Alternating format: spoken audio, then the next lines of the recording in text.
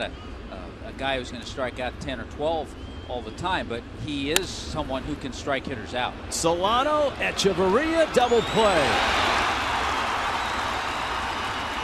And so Turner makes a perfect pitch. Schumacher on a 2-0 pitch bounces into a double play, and again Turner is on the verge of getting out of it. Let's see if they put Fedorovich on again the way they did last time. This is pretty tailor-made.